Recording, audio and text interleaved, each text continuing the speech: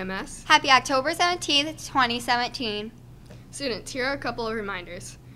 Please feel free to play with your tech decks in the lunchroom at your tables, but these toys should not be used in hallways or brought into classrooms.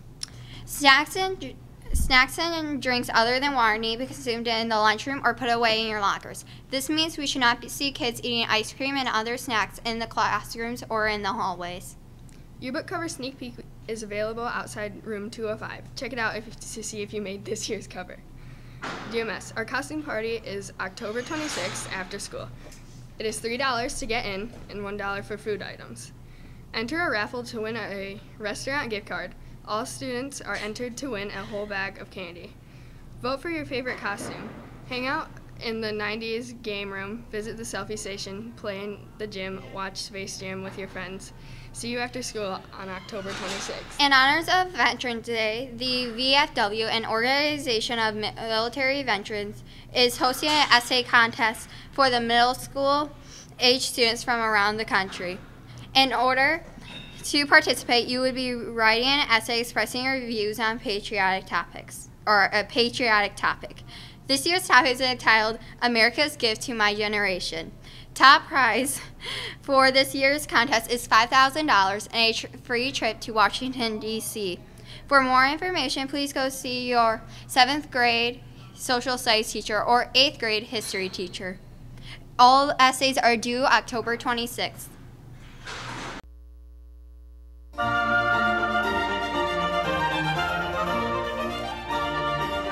Hey, my name is Caitlin and welcome to In the Middle Riddles. So for our first riddle today, there are 30 cows in a grazing field and 28 chickens.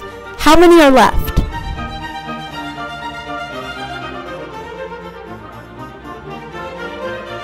Ten, because 20 cows ate chickens. What language do billboards speak?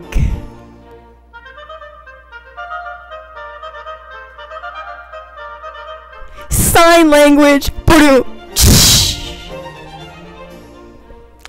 Two men are walking along a deserted island. One of the men gets hungry and decides to kill and eat the other man. When he gets back, no one discovers his secret. Who was the murderer?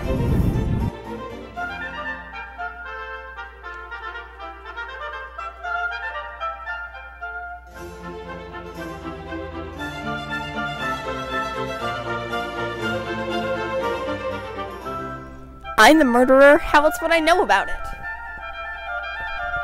Thanks for watching In the Middle Riddles. Hello, I'm Lillian Smith from Team Myth. Today we're going to be covering the Cedar Point petition. The petition was started by Carson Henze and ran by his friends. It got over 300 signatures, which was enough to convince Miss Paquette and Miss Fenner to let our class of 8th graders be the last class of 8th graders to go to Cedar Point. The trip has now been moved to 7th grade, where you will go to Michigan Adventures instead. So today we're going to be talking to Miss Paquette about why they did it.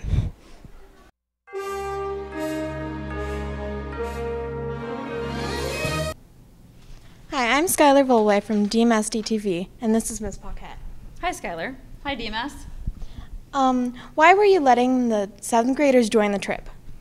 Well, currently the 7th graders don't have a field trip, okay? And over the years, with 8th grade adding the Washington, D.C. trip, and then having honors night, and then having the farewell dance, they've had quite a lot of things going on. And with the numbers that have built up in Washington, D.C., we figured now would be the best time to move that trip to 7th grade.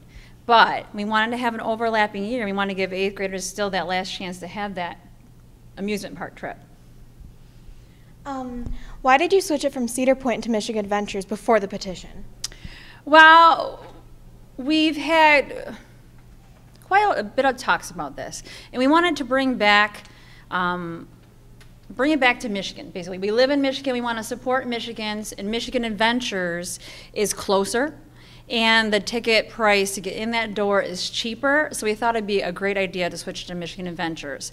And what Michigan Adventures has over Cedar Point is the water park. Cedar Point has a water park, but it was always separate, and it was never allowed. But Michigan Adventures, that water park is part of that ticket, so now students will be able to go in the water park as well. Is there a specific reason for why you chose Michigan Adventures being the choice rather than somewhere else in Michigan? Well, we don't have very many amusement parks in Michigan. Michigan Adventure is probably the largest amusement park we have in Michigan, which is why we chose that one. How do you feel about the petition itself? I am very proud of our students because of that petition.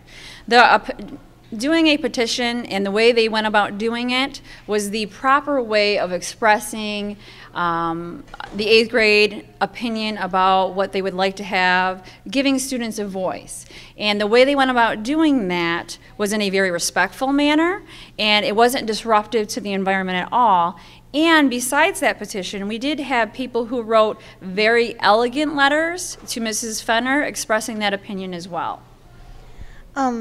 What do you feel are the good reasons for going to Michigan Adventures for the 7th graders and Cedar Point for the 8th graders? Well, because of that petition, 8th graders were heard, and we're going to bring back, because it always has been Cedar Point for the 8th grade trip, why not let this last group of 8th graders go on the same trip that all other 8th graders have been going on.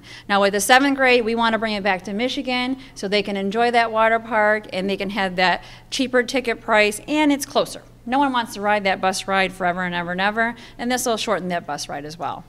Thank you for letting us interview you. No, you're welcome, Skylar, and have a great day, DMS.